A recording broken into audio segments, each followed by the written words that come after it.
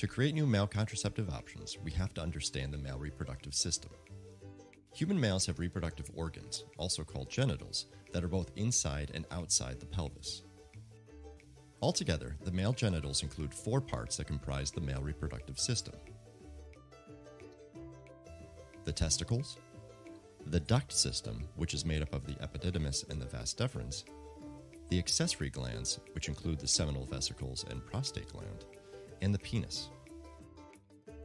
The male genitals, also called sex organs, work together as a reproductive system to produce and release sperm-containing semen.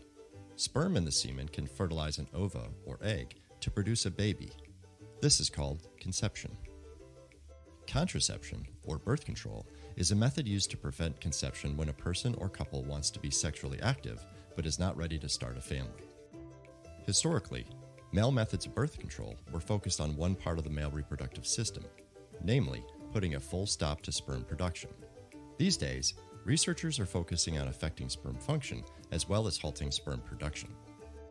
For more information, please visit malecontraceptive.org.